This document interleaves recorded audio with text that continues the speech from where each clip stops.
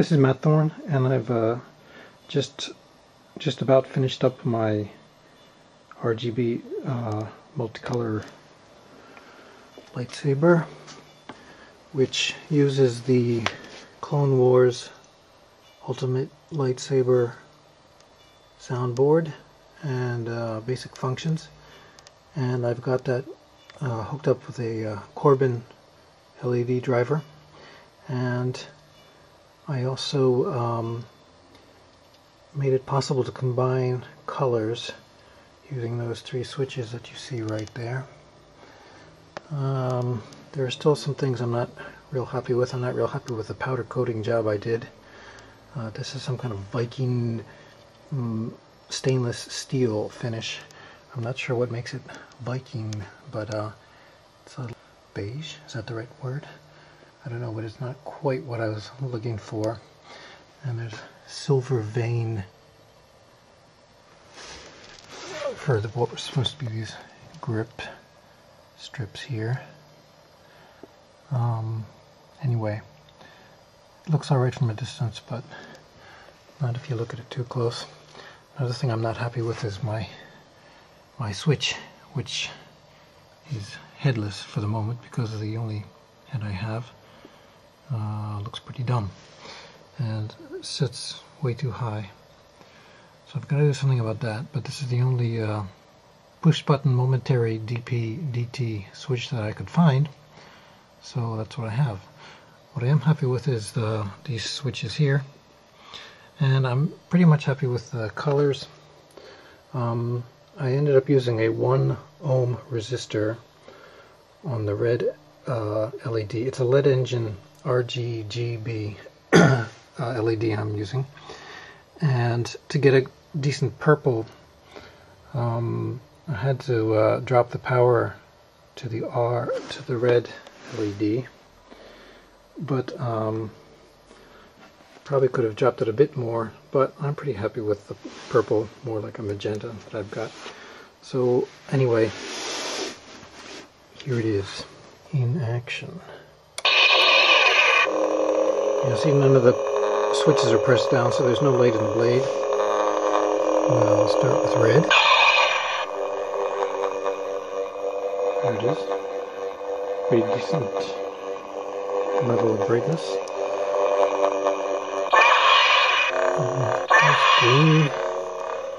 Green is nice. Notice that the sounds change. That matches the sounds you get with the Clone Wars Ultimate Lightsaber. Here's blue. Blue is also pretty decent. Now we'll combine some. Here's blue and green together. Makes sort of a cyan, maybe even closer to a light blue than a cyan. And with green and red, you get a sort of an amber, which is pretty nice. And here's the magenta-like purple. Some people may not like that, but it's good enough for me. And when all three buttons are depressed, you get a sort of a pinkish white. It's also nice. So there you got it. Another major problem is that, well, I'll let it time out and you'll see. The Hasbro Ultimate Lightsaber soundboard will time out when there's more than a minute of inactivity, but as you can see, the lights stay on. So if I press this button again, I get the reverse situation, and the only way to match them back up again is to let it time out one more time, or I can plug a kill plug into my recharge port there. But I'll let it time out, it doesn't take too long. And the other major problem is that the flash sensor just is not, I got it to go off once, but in the process for some reason the lights turned off. So I think I'm going to have to It's alright if you keep switching colors, because every time you switch color, the timer resets itself. Not a very good solution. I'm thinking of adding a switch maybe somewhere down here, or someplace unobtrusive, to basically force a clash. The Corbin driver, the sensor on that works occasionally, but basically these are crappy Hasbro sensors that I'm using. Might even be better to just try to make something on my own, but I think I put about as much work into this as I want to. It was an educational and fun project, and I'm pretty happy with these switches. Notice that I've, this one will give you sort of a all-around look here. There's the speaker grill. Since I'm using the original rather large speaker that came with the Ultimate Lightsaber, it doesn't fit into the MHS sync tube adapter, so there's some dead space in there, which makes for a decent sound chamber. And there's the button right in the center, and you notice that the three buttons, I put them at a sort of a 30-degree angle there, which I thought would be kind of cool.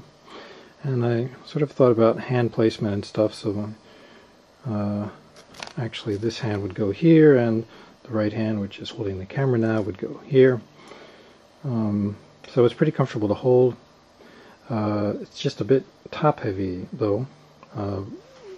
It uses 4 AAA batteries, so it's pretty light down here and kind of heavy up there because I'm using a thick tube.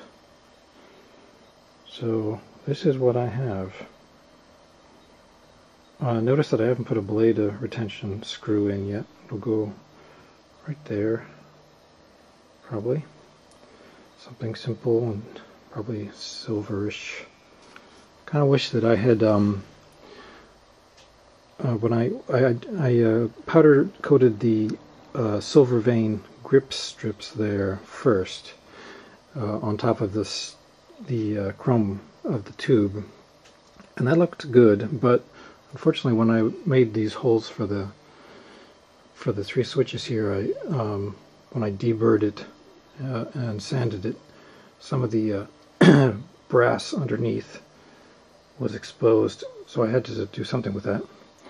So I tried out this new powder, which I'm not too happy with, but such is life. Anyway, I hope this was informative and or entertaining, and there it is.